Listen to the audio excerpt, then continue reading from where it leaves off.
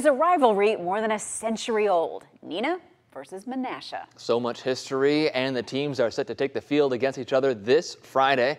NBC 26's Olivia Acree has more on the history between the two teams. The historic rivalry between the Neenah and Menasha football teams is over 100 years old. That rivalry took a break when conferences realigned, but on Friday night, the crosstown rivals will play again for only the second time in 9 years.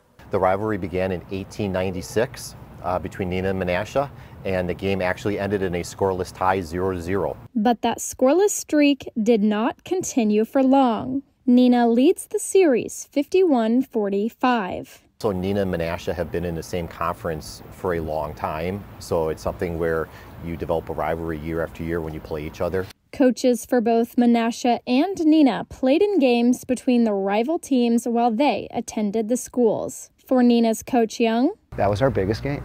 It was the Neenah-Menasha game when I played here in the 80s. And for Menasha's Coach Korth, you know, I think when I was going to school, times were definitely different. It was a little more hostile. As one of the longest rivalries in the state, both teams and their fans are ready for the game. It means a lot to Menasha and it means a lot to Neenah, so you have two communities that are so close together, and we both want to win Friday night. The stands here at Rocket Stadium are sure to be full for this Fox River matchup on Friday as our featured showdown game.